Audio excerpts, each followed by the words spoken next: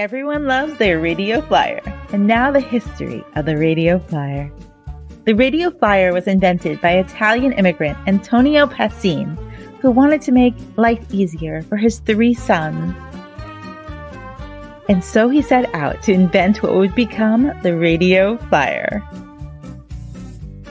Antonio Passin and his 3 sons came to America from Italy in 1918. To produce his new product, Passin approached the Pullman Company and asked for metal wheels. However, the company didn't have any metal left because of the World War I orders, so he decided to use wood instead. When the wooden wheels arrived, Passin and his eldest son, Tony, were ready to begin the process of creating the toy wagon. Passin was able to find a welder and machinery at a local company to weld and cut the wooden wheels. Passin's son advised him on what to do, and the welder applied his new skills.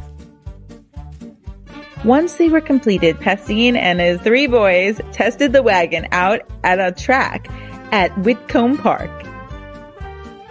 When the wagon made it through safely, Passin knew he had a successful toy on his hands. He named it Pedal Wagon. He later changed its name to Radio Flyer. The Radio Flyer found success for sale in department stores across America, and every child remembers his beloved Radio Flyer.